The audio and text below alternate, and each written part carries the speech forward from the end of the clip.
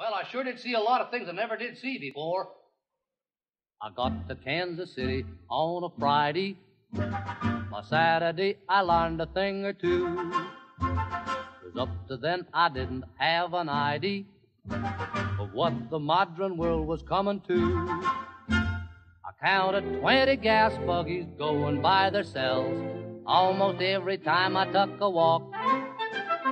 And then I put my ear to a Bell telephone, and a strange woman started in to talk. To you? What next?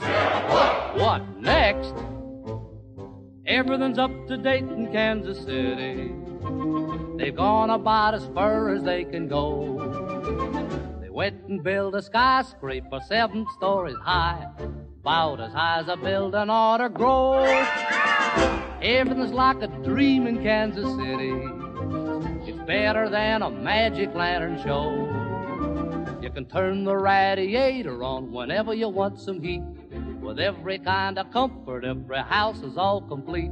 You can walk the privies in the rain and never wet your feet. They've gone about as far as they can go. Yes, sir! They've gone about as far as they can go. Everything's up to date in Kansas City. They've gone about as far as they can go. They got a big theater they call a burley Q. For 50 cents you could see a dandy show. Gals? One of the gals is fat and pink and pretty. Round above as she was round below. I could swear that she was padded from her shoulder to her heel. And then she started dancing, and her dancing made me feel that every single thing she had was absolutely real. She went about as far as she could go. Yes, sir! She went about as far as she could go. What you doing, Will? Well, it's just called a two-step. That's all the dancing nowadays. Why, the waltz is through. Of course, they don't do it alone. Come on, Ed Eller.